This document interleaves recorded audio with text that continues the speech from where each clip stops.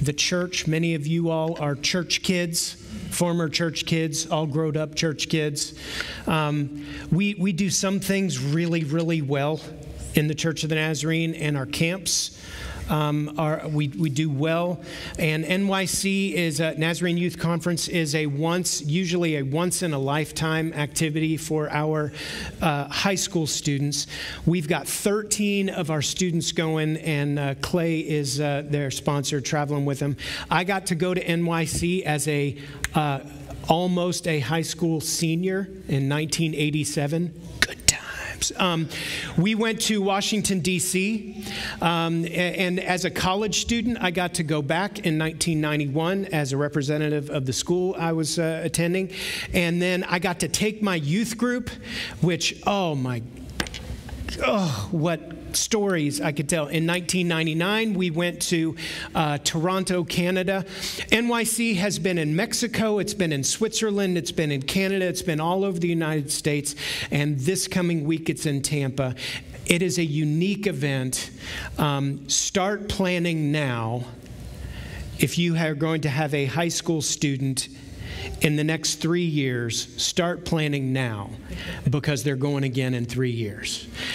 Because of the mix-up with the schedule with General Assembly and NYC, and usually they're on off years every 2 years, but because of COVID and the postponement of General Assembly, blah, blah, blah, blah, blah, blah, blah, they're going again in 3 years. So we've only got this much time to plan and send our students. But it's a great event. Be in prayer for that this week. Look, can I hit you with some science? That's why everybody came to church this morning, was to get some science. Okay, this is probably more sociology, but is anybody familiar with the population collapse theory? Population collapse? Okay, when I was born in 1970, there were 3.6 billion people on the planet. Billion with a B. 3.6 in my lifetime. Last November, I'm not sure they counted, but last November, 2020, it was estimated that the 8 billionth person appeared on the planet. So in my lifetime, from 1970 to November 2022, it went from 3.6 billion to 8 billion people. Now, in case you're not good at math, we've doubled in my lifetime. It's not my fault, but I just happen to be around for it. We've doubled. Now, we can't double every 50 years, right? So here's the theory. Here's the population collapse theory, that as the population has grown, sociologists have looked at the population, and it has already started to even out. They say that by 2050, in just less than 30 years, by 2050, we're going to be at 8.5 billion. And do you know where we'll be at 2100? 7. It's going to go down. The population of the world, see, back in 1960, the average family in the world had 5 kids. Today, the average family in the world has 2.2 kids. Now, I don't know what you do with your 2.2 kid. But the average family in the world has gone from 5 kids to 2.2, and just keeping a stasis in the population is 2.1. Countries like China that have over 1 billion people, countries like India that have over 1 billion people, their population growth has started to dive. And here's the problem.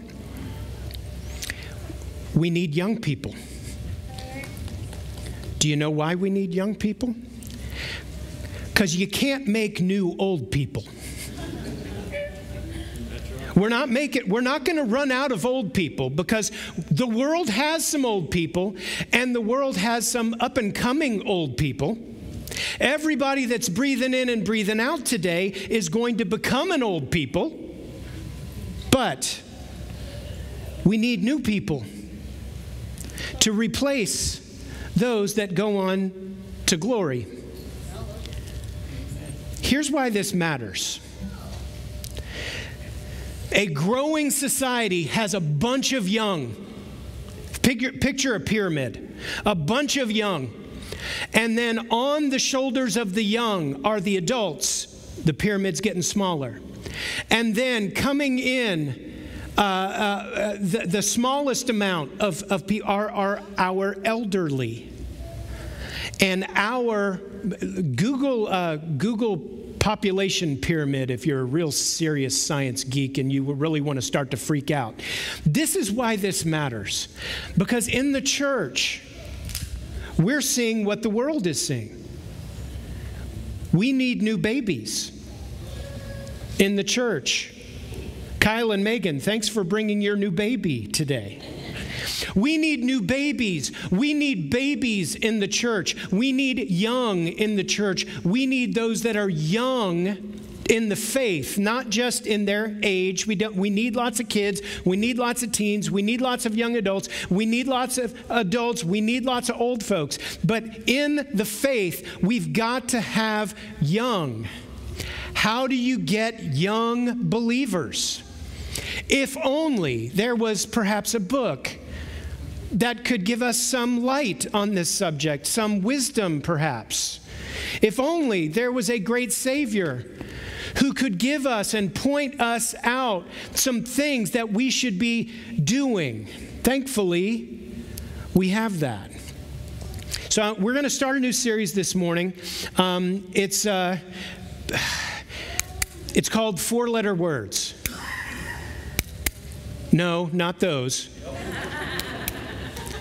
We're starting a new series this morning called 4-Letter Words, and over the next few weeks, we're going to be looking at different words, each of them 4 letters, and this morning we have a specific word we're going to be looking at, and we see it in the gospel stories, and if you would like to, you can stand up with me this morning, and we're going to honor God's word, Matthew chapter 13. We're going to start reading in verse 3. Then Jesus told them many things in parables, and he said, a farmer went out to sow his seed. And as he was scattering the seed, some seed fell along the path, and the birds came and ate it up. And some fell on the rocky places where it didn't have much soil. It sprang up quickly, that you saw the plant, but the soil was shallow, and when the sun came up, the plants were scorched, and they withered because they had no root. Other seed fell among the thorns. And so the seed grew up, but the thorns grew up and choked out the plants, and they didn't bear fruit. Still other seed fell on good soil, where it produced a crop 100, 60, or 30 times what was sown. Whoever has ears to hear, let him hear. Now, that's a little bit of a philosophy trick. Jesus did this when he said this. Whoever has ears to hear, let him hear. And he rubbed his beard. You've just got to see that every time he does that. Okay, so go ahead to verse 18. In verse 18, he picks it back up. And he says, listen to what this parable means. When anyone hears the message about the kingdom and doesn't understand it, the evil one comes and snatches away what was sown in their heart. This is the seed that was sown along the path. The seed falling on rocky ground refers to someone who hears the word and at once receives it with great joy. But since they have no root, they last only a short time, and when trouble or persecution comes because of the word, they quickly fall away. The seed falling among the thorns refers to someone who hears the word, but the worries of this life and the deceitfulness of wealth choke the word, making it unfruitful. But the seed falling on good soil refers to someone who hears the word and understands it. This is the one that produces a crop yielding 160 or 30 times what was sown. This is the word of God for the people of God. Thanks be to God. You can be seated.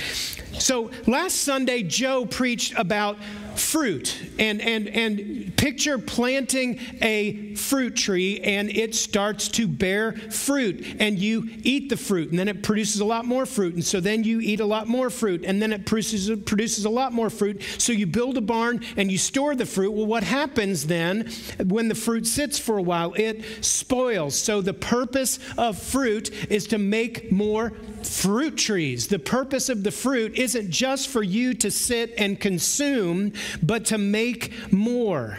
And as Joe was preaching last Sunday, knowing that I was going to be heading in these directions over the next few weeks, it hit me. I've got to tag along, and the ultimate warrior taps out, and I just come in, and I've got to come in and go in a second direction as to what Joe started last week. When people hear the word meaning the gospel, the euangelion in the Greek, the good news, when people hear the good news, sometimes it doesn't land. They're not ready for it. Sometimes it lands. It seems like it lands, and they immediately they believe, but they're shallow. They haven't really had time to grow yet, and they fade away. Sometimes they believe and they put their trust in God, but there's so many other things in the world that are deceitful and demand attention that there is no fruit. But some people who hear, and you would think that's my four-letter word, but it's not. Some people who hear produce fruit. Some people produce fruit. One, the sociologist says for a population just to stay the same, a couple has to have 2.2 kids. You know, couples are waiting longer and longer and longer to get married if they ever do. Young couples decide for many reasons not to have children. Many couples don't have children. I'm not talking about whether that's a good thing or a bad thing or great for society or bad for society. I'm just telling you what the numbers show the world today. Our population has doubled in my lifetime, and it probably won't again. It could be that we're close to as many people on this planet as there will be. We don't know. But some of those things speak to the church. And if people are going to hear the gospel, somebody has to tell them. I preach this same sermon in different ways, probably once every 4 or 5 months. I've got a gong, and I keep beating this gong. And somebody might say, Rich, you just preached this in March, because I kind of did. This what we're talking about today, I just preached this topic in March. And so somebody might say, Rich, you just preached this in March. Why are you preaching it again? And so I will say, random stranger, when we get it, I'll quit preaching it. Mostly for me, because I still struggle with this. If people are going to hear the good news, someone has to tell them the good news. And so here in the parable of the sower, Jesus is saying, go out and spread seed indiscriminately. Spread it. Go out and share it. If people are going to hear the good news, somebody has to tell them. Evangelism, sharing the good news, spreading the gospel, telling people about Jesus is a high volume enterprise. You sow much, you will harvest much. If you sow little, you will harvest little. Churches around the world are, like the population perhaps someday, churches around the world are shrinking, with some exceptions. Many churches are getting smaller and older and more set in their ways and more comfortable and more inwardly centered. When Jesus said at the end of Matthew, and Joe took you there last week, Jesus said, go and make disciples. Tomorrow morning, we're going to come in here at 5 a.m. and I'm going to wipe the sleepy from my eyes, and I'm going to yawn 9 times, and then I'm going to pray that God would make us a praying church, that God would make us a disciple-making church, and that God would give us more workers who go out and tell the good news of Jesus. And that's our first word today, tell. So I want to take you to 3 more places real quick. John chapter 4. This is where Joe was last week. Joe told the story of Jesus and the Samaritan woman. And this is a great scene from the Chosen series. If you've watched The Chosen, at the very end of season 1, it's got this beautiful scene where Jesus talks to this woman who's been married 5 times, and the man that she's living with is not her husband. And Jesus tells her that he's the Messiah. And the way that The Chosen shows it is, this is the first time that Jesus kind of announces who he is. And he starts with this forgotten, lowly, outsider Samaritan woman that he shouldn't have been talking to anyway. The very last scene of the first season of The Chosen is this story from John chapter 4. And Joe took us there, and he got here to the end of the story. But Jesus had sent the disciples into town to get food, and he stays outside because he knew he was going to have a meeting with this woman. And the woman comes back, and he has this conversation with the woman. And as she is leaving to go back into town to tell everybody about Jesus, the disciples show back up. And they say, Jesus, we've got lunch. And then Jesus says, here at the end of John chapter 4, I have food that none of you know about. And the disciples in The Chosen is really hilarious. They look at each other and said, who gave him food? Like Jesus isn't playing 4D chess. And he knew what he was doing. Look at chapter 4, verse 36. Jesus says this. Even now the one who reaps blah, blah, blah, blah, blah, blah. What? Verse 35. That's what I said. Verse 35. Open your eyes and look at the fields. They are ripe for harvest. See, we don't believe that.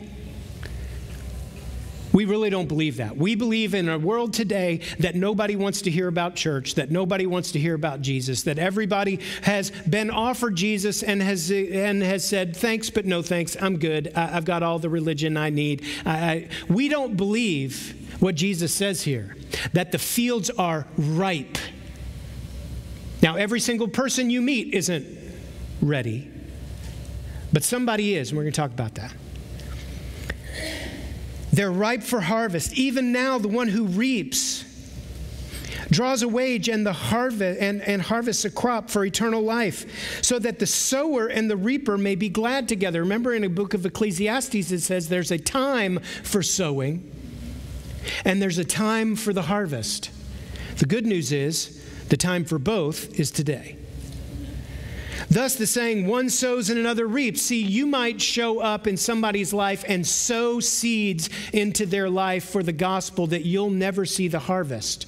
Conversely, you might be the one who shows up and has a conversation with somebody or prays with somebody and brings them into the family of God.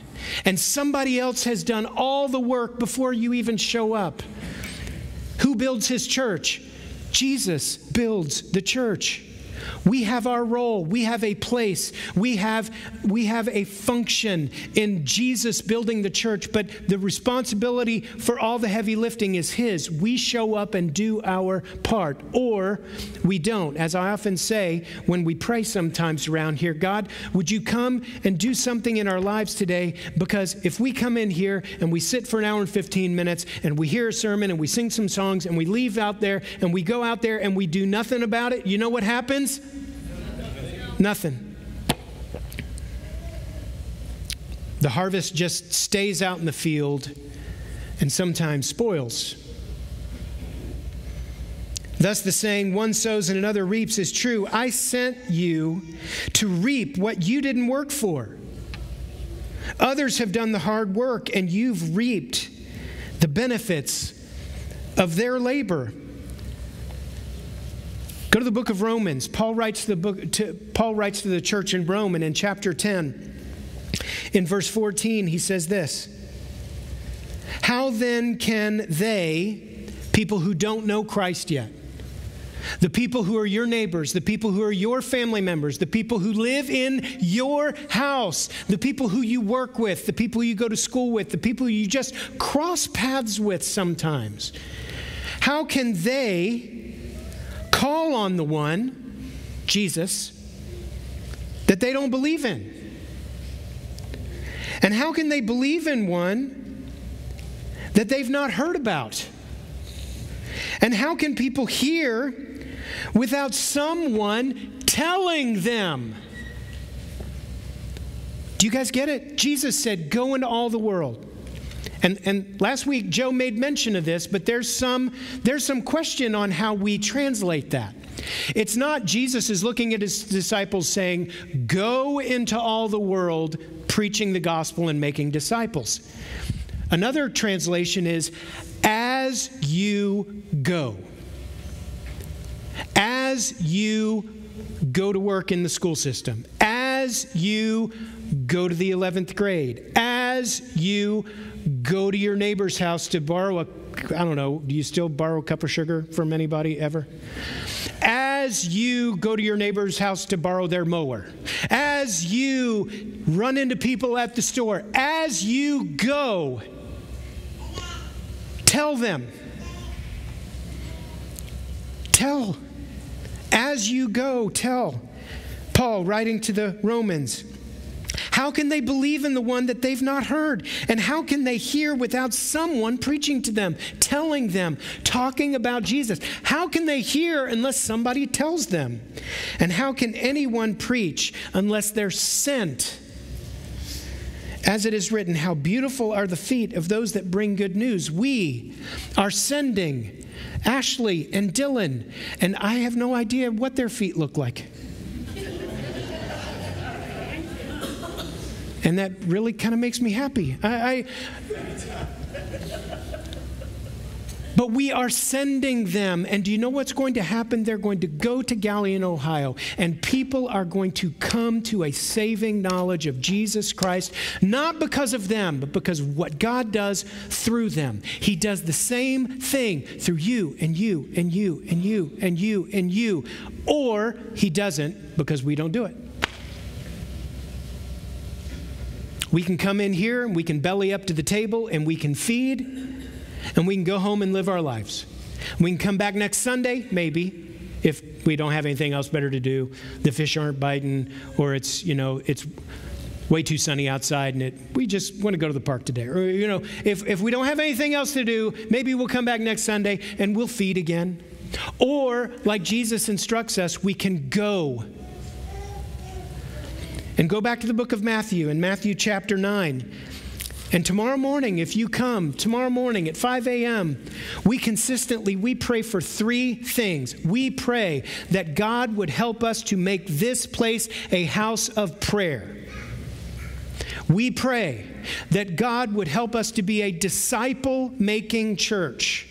Not just that step one. I put my belief in him.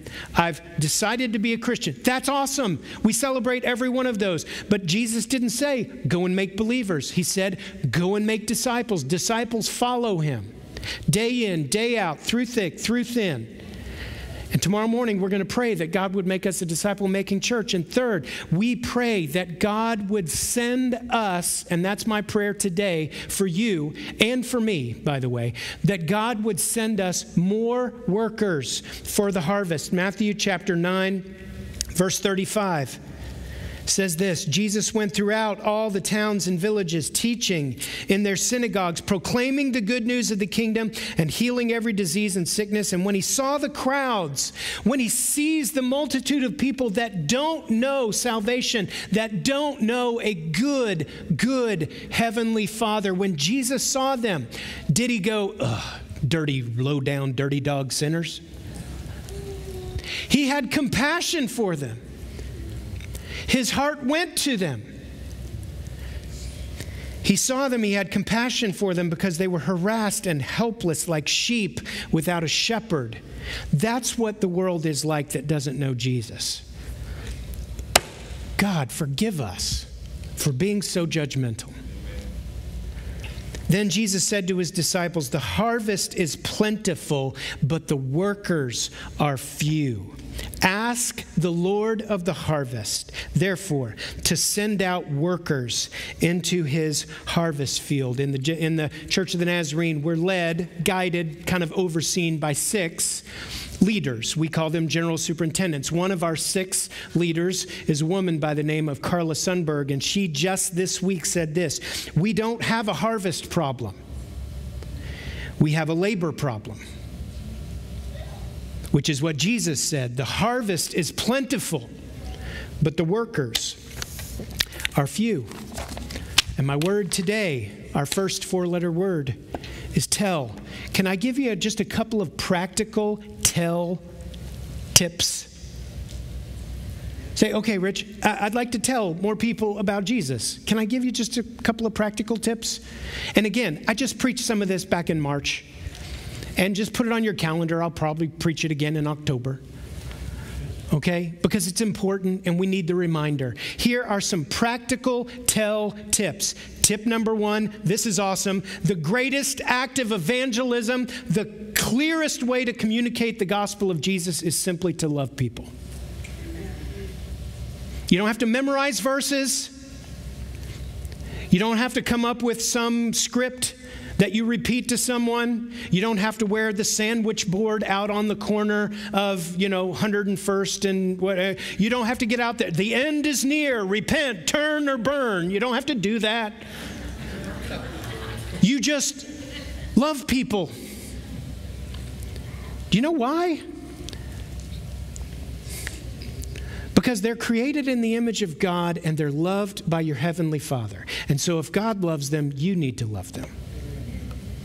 I've told you before, one of the best ways you can ever show me that you love me is by loving my kids. I'm pretty sure God feels the same way. The first and greatest act of evangelism is simply to love people. Your posture matters. It's hard to tell somebody about Jesus when you're already at war with them. There's much to be at war with in the world.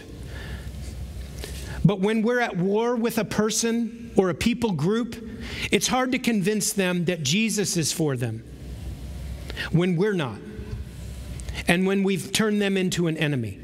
John Maxwell says, as Christians, we have to decide if we're going to spend our lives connecting with people or correcting people. We can't do both.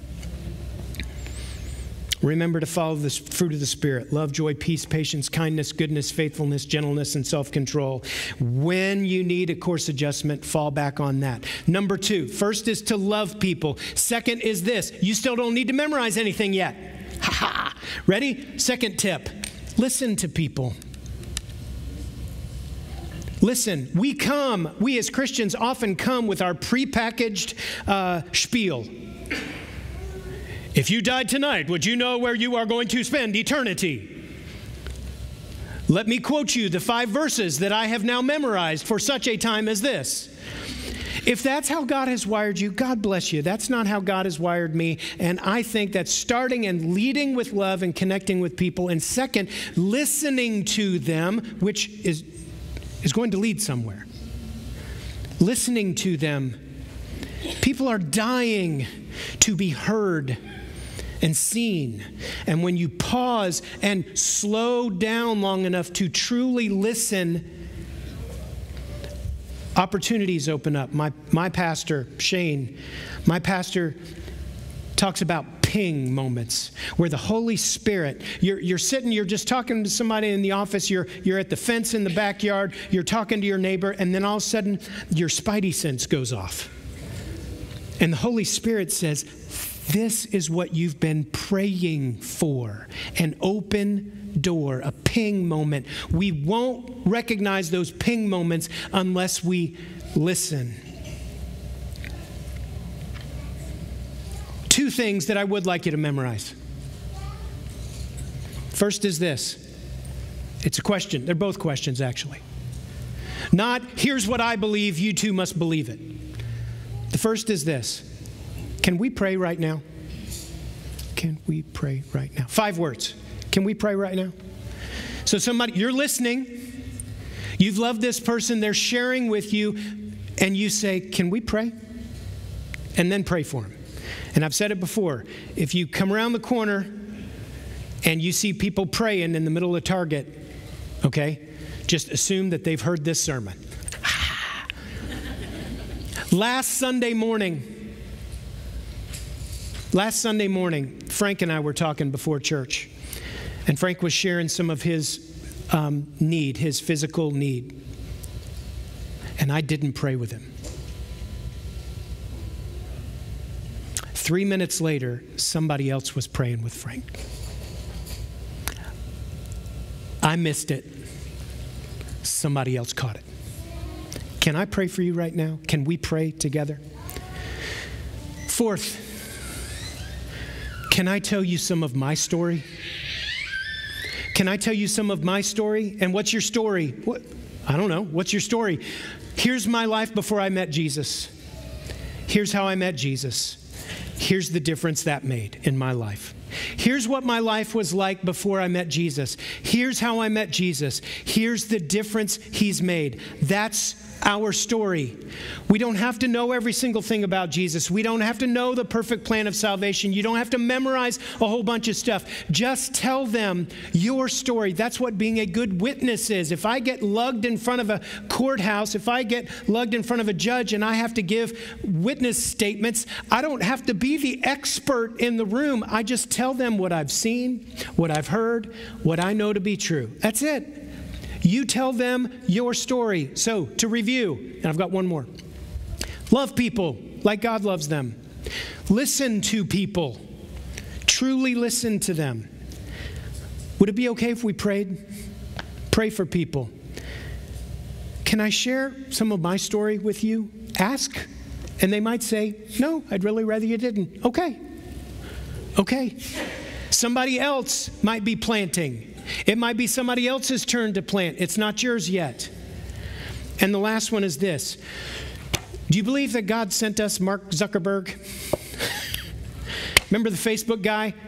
I know some of you all have a MySpace testimony. I'm looking at you, knights. Okay? Preceding Facebook, we have a couple in our church that met on MySpace. How awesome is that? We go back that far. We can use the power of social media. Use your Facebook. Use your Twitter. Use your TikTok. Use your Instagram. Use your social media for good. Don't be a tool. You know what a tool is? Ask somebody who's younger. Don't be a tool online. Because if you're an idiot online and then later you go, anybody want to join me for church on Sunday? They won't. Be consistent. Love people where they are. Do we trust the Holy Spirit or do we not? Listen to people's stories. Listen to them. Connect with them through your ears. Say, can we pray about that? Can I pray for you? Can I share with you some of my story? And then use social media. Every once in a while when you come in here, would you share the service online? You know people that I don't know. The reach of this church can go way beyond our 1 hour and probably 20 minutes this morning.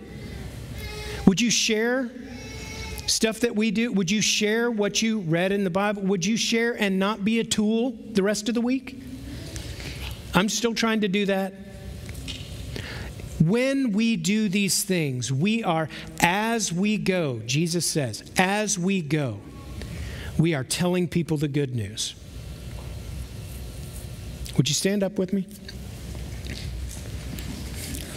I'm a believer in consistency. I don't always do it. I believe in the theory much more than the practice. I believe in consistency.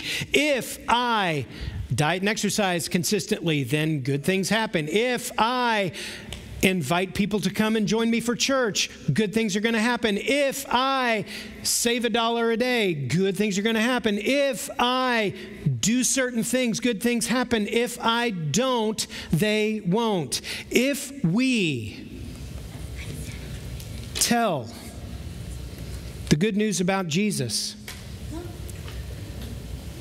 consistently over a long period of time, Jesus builds his church. We may or may not have the greatest preacher in town. We may or may not have the greatest guitar strummers and drum bangers in town. We might not have the greatest children's, youth, building, property, whatever. There's going to be somebody out there that does or is trying to do bigger and better. It's okay. It's God's church. Amen. He grows his church. But if we sit back and do nothing but feed, then the harvest spoils. But if we go and we harvest, his kingdom continues to grow. I don't want a population collapse here in this building. You know what happens if we don't keep on seeding this church family with young people and young believers? Sooner or later, somebody in here is going to be the last one out. We're going to turn the lights out. We're going to lock the doors, and we're going to go to the bank, and we're going to give it back. How sad would that be? Or God's kingdom is coming, and we get to be a part of that. Would you like to be a part of that? Love people. Listen to people. Can we pray right now? Can I tell you some of my story? Share what you have that's good with others, with your mouth, online, on your cool phone. Share it. Would you bow your heads with me? Let's pray. Oh, Jesus, you said, go and make disciples. As you go, as you are going, as you get up tomorrow and go to work, as you cut your grass, as you go to the store, as you hang out with your friends, as you go, be making disciples. You told your disciples to go and tell. We're your disciples. That's the work of the church, and I can do better. We can do better. We can be more intentional. We can listen for those moments, those ping moments where we see that the Holy Spirit has already been at work. Somebody else perhaps has already planted and done some good farming, and we get to come in and help bring a harvest. Help us to love, to listen, to connect with people, and to tell others of the wondrous things you've done for us. The wondrous things that you want to do for this world that you love. Ashley said it about an hour and 10 minutes ago. God loved this world so much that he sent his son. And he's still sending his son. And today, through the power of the Holy Spirit, he sends his church. So God, help us to go and to tell. In your great name we